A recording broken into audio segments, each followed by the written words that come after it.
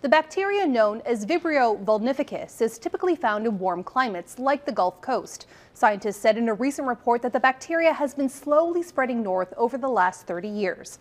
Elizabeth Archer is one of the researchers. So between 1988 and 2018, and every year it was moving northwards at a rate of around 48 kilometres.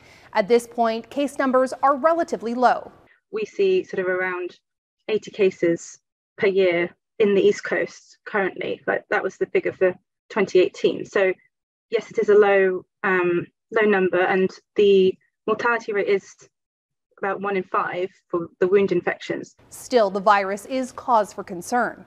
You just need a tiny cut on the skin or even like an insect bite, and this can become infected through exposure to the bacteria in seawater. Researchers say the spread of the life-threatening bacteria is likely caused by rising temperatures warming coastal waters. An increase in the temperature can increase the salinity of the water where the bacteria can thrive. When you start looking at temperature increases, we've been going at that sort of rate of 1.2, 1.3-ish.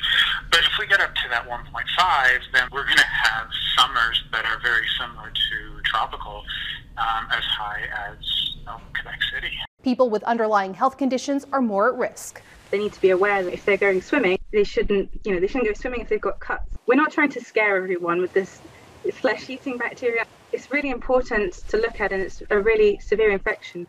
And I think it highlights that connection between human health and health of the environment. Katherine Ward, Global News, Toronto.